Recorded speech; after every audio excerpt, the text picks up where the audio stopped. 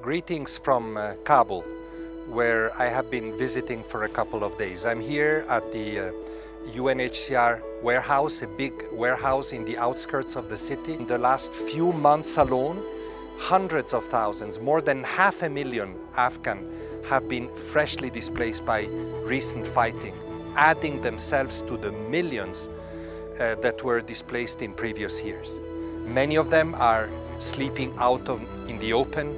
The situation from the humanitarian point of view is pretty desperate. Our teams are here in Afghanistan, they have never left, and we are looking forward to strengthening this effort. For that, we will need more support. This crisis is not going to go away anytime soon.